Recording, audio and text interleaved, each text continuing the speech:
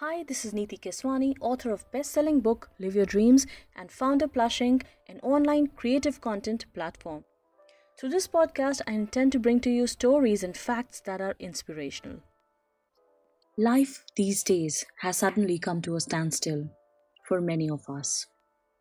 We seem to be caught up in the boredom that entails the day. We complain and whine and just pass the day in complete frustration with occasional respite in perhaps a fun WhatsApp forward sent by a friend. But what if we could flip our feelings around? What if we pass the day with complete zest for life and occasionally get the feeling of boredom, if at all? Yes, it is possible, even in times of quarantine. Here are some ways to do that. Smile when you feel negative feelings within. The times that we are in, they are causing us anxiety, stress, even deep sadness to some of us. These negative thoughts and feelings try to creep in our minds and eventually in our hearts. Let's not try to evade them. Acknowledge them and know that they are normal. So allow them to be present for a moment or two, but do not let them consume you. Do not let them take over your mood for the whole day. Often, simply smiling the moment these thoughts come in is enough to make them fade away. Sometimes it is hard to smile when you have so many tensions brimming in your heart. But try forcing yourself to smile, and in that very moment, see how your worries simply vanish away. At least momentarily. Make soothing try it. Yes. In Smiling India, brings is more than a beverage. It is a comfort drink allows you to get back to your pleasant and most productive Whenever self. We feel tired or unwell or just fed up, we take a tea break. A simple strong tea with a touch of ginger and cardamom can do wonders to the craving soul. And now there's so much more variety for every mood, it seems. Green tea with a slice of lemon and pot of honey is again one of my personal favorites. You can even experiment with rose, mint, hibiscus tea. In fact, it is a must if you are a tea lover. Anyways, whichever tea you decide to go for, the idea is that when you're feeling low, put that kettle on, throw in some herbs and let them infuse for some time. Strain and just enjoy that freshly brewed cuppa that will lift your mood instantly. Take time to meditate and pray. When the going gets tough, the tough gets going. We all have heard of the saying, but how does the tough get going? What fosters the energy in the tough to keep on striving and moving ahead? It is that inner connectedness, that feeling of knowing what they're doing and why they're doing it that keeps them going. It comes from meditating. And it comes from meditating.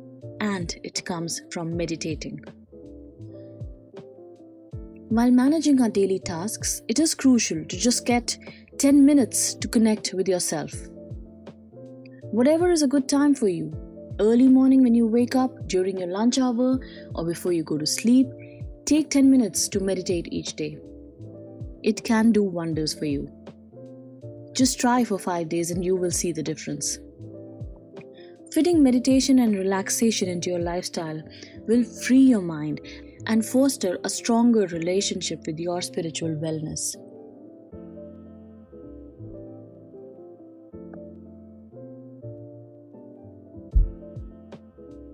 Fitting meditation and relaxation into your lifestyle will free your mind and foster a stronger relationship with your spiritual wellness. Also, praying helps. Pray to the higher power, to whosoever you feel connected to. There is so much that is beyond science, and these times are proof of that. So pray to the higher power who seems to control the entire universe. You will find an undeniable peace and calm, even if your situation does not change immediately. Try it. Daily act of goodness. During the times of lockdown, while most of us are advised not to leave our homes, there are some people who are on duty. They are keeping us safe by putting their life in jeopardy. But you and I forget just how easy and important it is to do good every single day. Just focus on one act of goodness every day. Just one act of goodness. What could that be for you?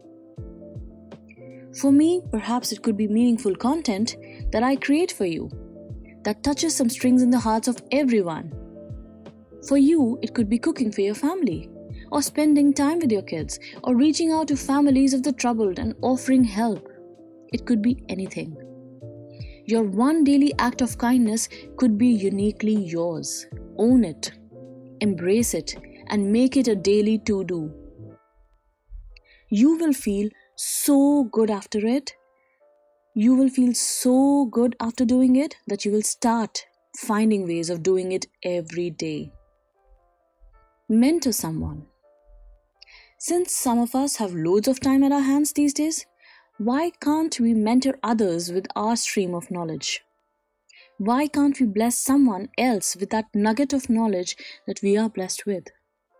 It's not that you have to be qualified to mentor or coach always, because if it is your family or friends, they already know who you are and they can turn to you when in need. You just have to embrace them and advise them and mentor them to help them come out of the situation easily. Read edifying books. Try reading content that acts as food for soul. Helpful content naturally makes us feel healthier and happier. Our spirit gets lifted and we are on that road to achieving our goals again. Some of the books I recommend are Live Your Dreams, but of course, try checking out my video on 12 reasons why you should be reading Live Your Dreams. The link is going to be in the description. The most prominent reason is that it gives you an instant oasis where you can just escape to, with no inhibitions. It just answers those questions which have been buried deep inside you perhaps for a really long time, relating to your family, to your work-life balance, to your spirituality, who should you turn to, your trust factors, and things like that. On another level, it talks about creativity and innovation in a very, very different aspect. With fashion as an art. Try exploring the book. You will find nuggets of it that will resonate with your inner being in some way or the other. It makes you explore creativity which is unique to you and propels you to follow your dreams. Another one I really like these days is Vishen Lakhiani's The Code of the Extraordinary Mind. Through this book, Vishen is trying to provide a 10-point framework for understanding and enhancing the self. Two very interesting aspects of the book are bending reality and consciousness engineering. I hope you liked one or all of these options to improve your life spiritually and mentally. Hopefully, you would try incorporating them into your life one at a time. I guess it is time for all of us to go with the flow. It is time to loosen up and think. Think with an open mind, rest and stay peaceful.